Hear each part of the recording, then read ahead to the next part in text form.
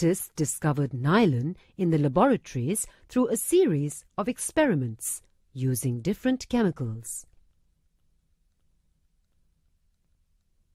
The other artificial fibres are rayon, polyester, and terylene. These fibres are also called synthetic fibres. Clothes made out of these artificial fibres are light in weight, durable, and easy to clean. These materials do not need ironing. Care of clothes.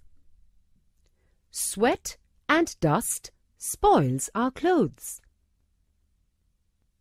So we must wash our clothes with soap.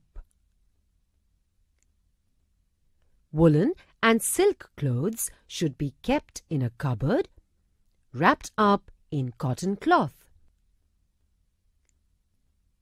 Place naphthalene balls or dried neem leaves to keep insects like silverfish away.